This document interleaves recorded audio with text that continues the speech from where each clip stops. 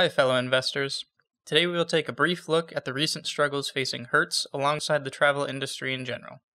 As of May 8th, Bloomberg recorded a standoff between creditors, lenders, and investors associated with the rental car giant. Pressure from Hertz's asset-backed securities holders is forcing Deutsche Bank and Barclays, Hertz's primary creditors, to decide between issuing more debt and letting the company go bankrupt. Trapped between a rock and a hard place are Hertz's investors, primarily Guru Carl Icahn, who holds a 39% stake in the company. Icahn has lost approximately $35 million in the last week alone across his 55 million shares, as the price of Hertz continually decreases. He is faced with investing more money into the company that may never recover, or watching his investment disappear if the company falls into bankruptcy. GuruFocus ranks Hertz's financial strength a 3 out of 10.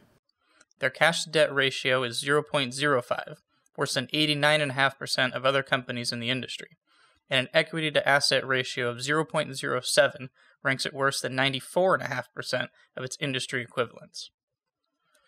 Up until this point, holders of Hertz's asset-backed securities have not pressed for fleet liquidation.